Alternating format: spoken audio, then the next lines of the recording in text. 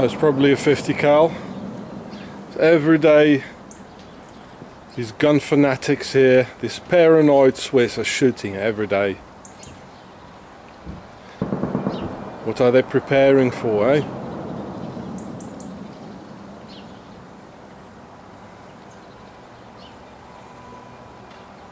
Oh, that looks so clean. We are so clean.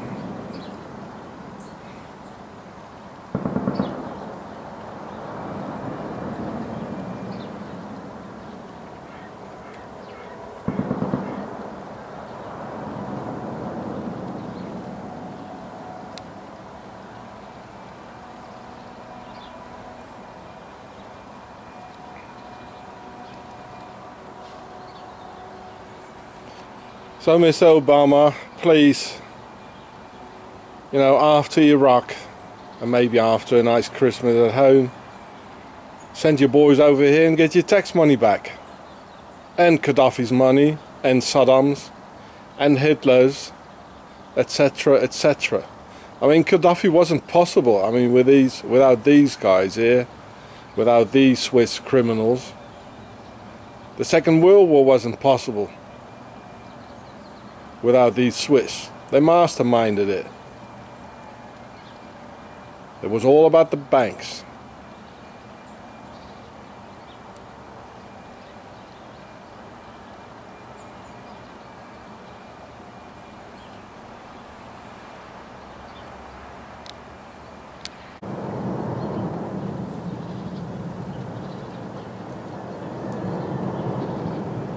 What's that?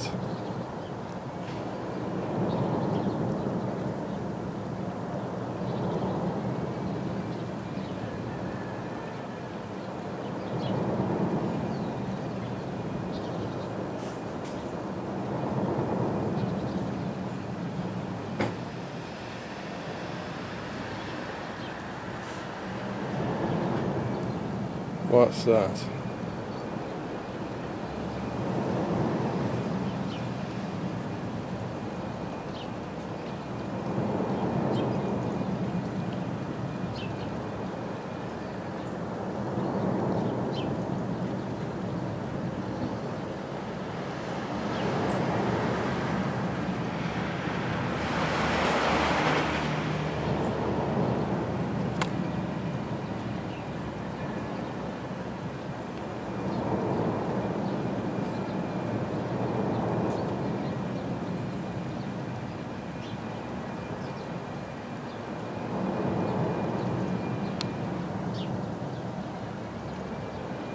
I only hear the echoes.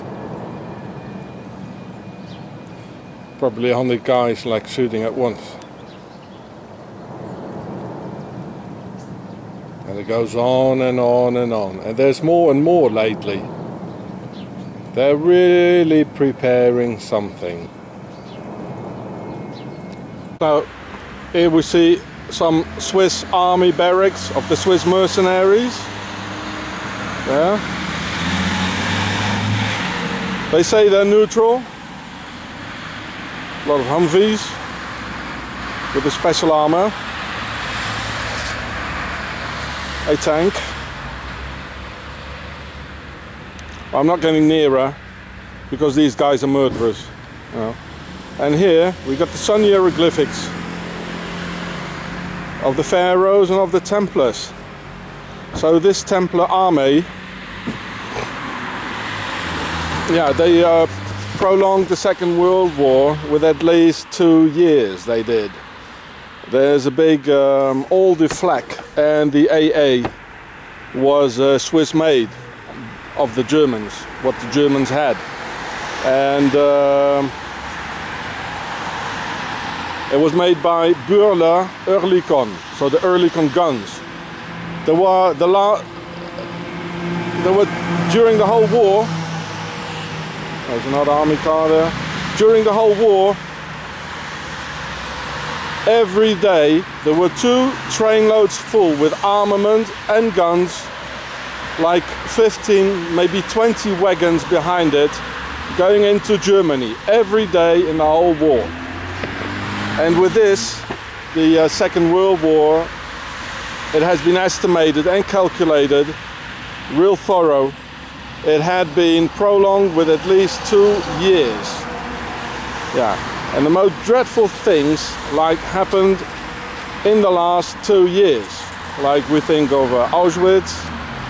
And so why did they prolong, the Swiss Templars, why did they prolong the Second World War with 2 years? Well, here comes the answer. To make Auschwitz possible and the destruction of the Jews, so the Swiss banksters could get the Jewish assets and get rid of a chain of power which they didn't want. After that, they had all the power. Yeah. Yeah. And if we, like, another thing they delivered was all the ignition installation technique in the front of a torpedo. It was all Swiss made. I don't remember the company. I think it was in the French-speaking part of Switzerland even. I had the name somewhere. So they made enormous suffering possible there on this side as well. Like the sinking of the Laconia on September the 12th in 1942. Which we can see that the captain of the U-boat, Mr. Hartenstein, who was really a gentleman apparently. He took especially the children and the women and lots of other people. Then he contacted the Red Cross, the Allies, the British command. They said, well, we're not going to do anything.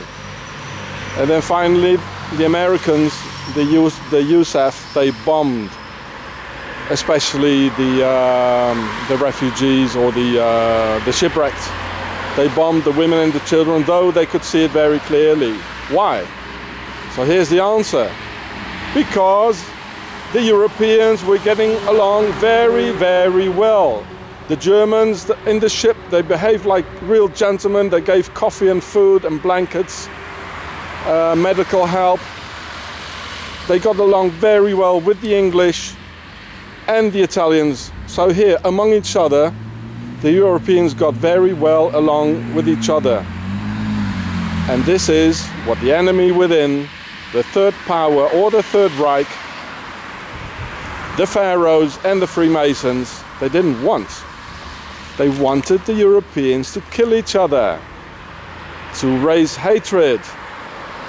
But the incident of the Laconia proves that the Europeans, they got along swell together, real nice, peaceful, tired of the war, all of them. And the British and the American command gave the order to bomb the hell out of them, to kill children again and women. You know, this is what they always do. Yeah. You know, the Swiss, they don't have a heart. At the place where they should have the heart, they got a little calculator which can calculate which is of more advantage and which is of less advantage with their neutrality swindle. These are the biggest murderers. So why, Mr. Obama, why do you go in Afghanistan and Iraq? Why don't you invade Switzerland, the criminal and racist state of Switzerland, and get your tax money back? Your own US tax money. It's here. That's all for now.